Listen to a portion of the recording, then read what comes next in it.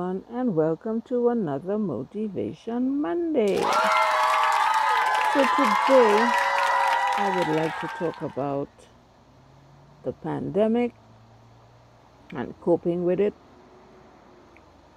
A lot of people have lost family members. It's a very traumatic experience. Some people lost 3 to 5 family members or more.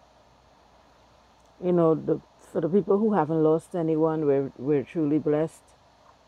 And for the people who lost family members that are in another country, people who are immigrants as myself, is even more traumatizing because you lost a family member, but you're unable to go to the funeral. You understand? So my heart goes out to you all.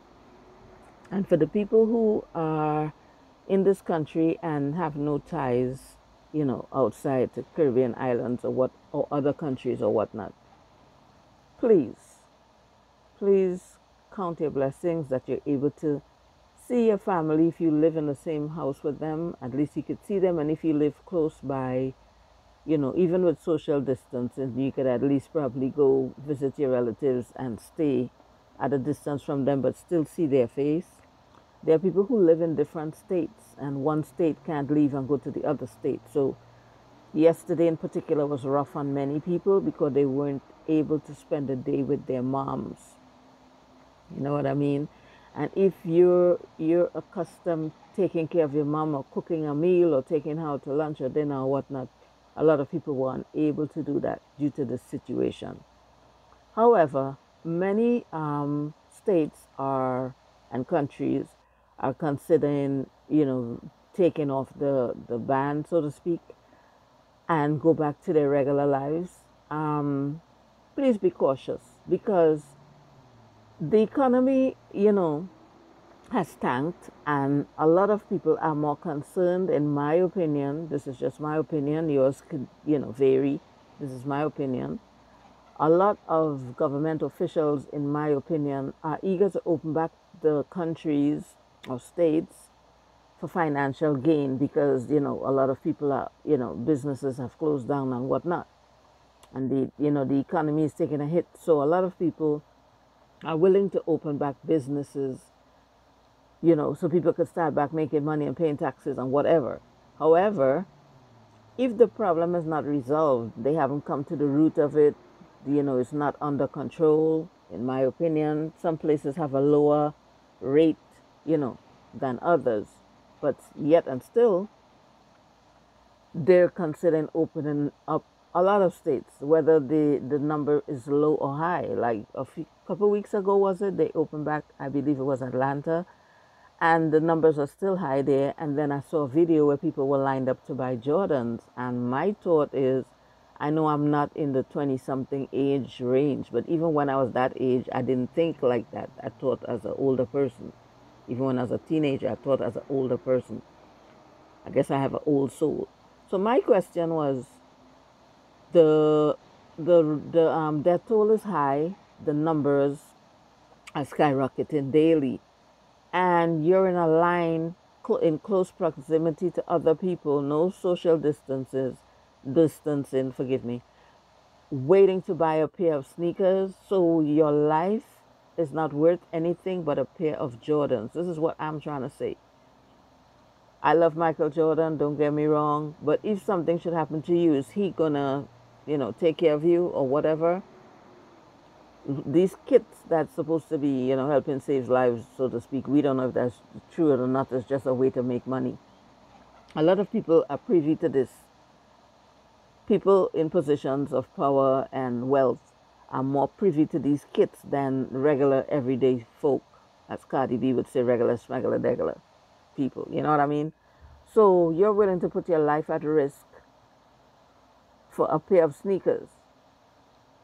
So if you should catch the virus, you will be in a hospital bed with the sneakers, or are they going to bury you in the sneakers? I know sometimes my mind goes too far, but I can't help myself. I think it's ridiculous, but hey, it's your life. At any rate, getting back to the topic at hand, I digress. Getting back to the topic. Please be careful. Not because a city or a country lifts this ban, mean all is well with the world and you go out there with no mask and you're so happy to be back out and you decide to go clubbing and all of this. It's not worth it. You see the amount of people that lose loved ones. Some people weren't able to celebrate Mother's Day because they lost their mom like a few days or weeks ago.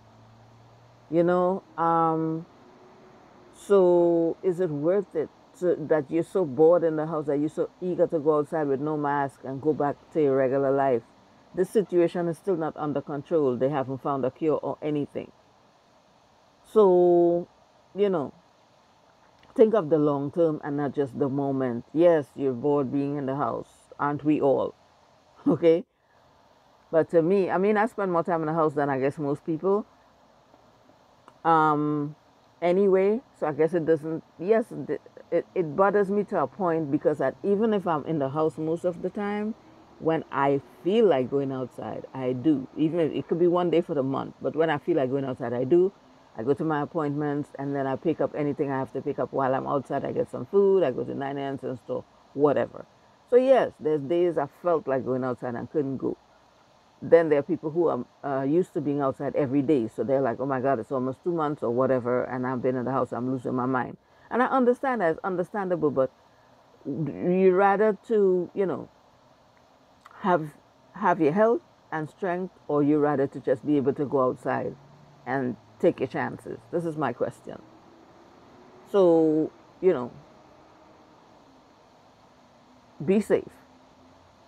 Be safe. Be cautious. Okay, take all the necessary precautions. Don't be so eager to just run out there all willy-nilly and not think about the consequences. There are repercussions and consequences to everything in life. So weigh the scale before you think of going out there. I can't stop you from going out there, you know what I mean? But at least if you're going out there, be safe.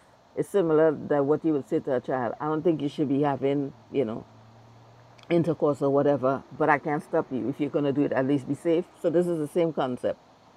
I cannot stop you, but please, please be safe. And it's not just for you because you're eager to go outside and then you're going to come in contact with other people, whether it's strangers, whether it's your family, your kids, whatever.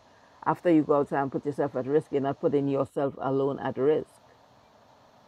I was listening to a story where some guy, I believe it was Hong Kong, went into a club.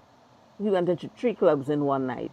And there's a possibility he infected 55,000 people, I think it was. My question really is, did these people wear masks or not? I didn't catch the whole thing. I just heard the piece of the end. You know? So were these people so happy to go clubbing that they did not wear a mask? He didn't wear one.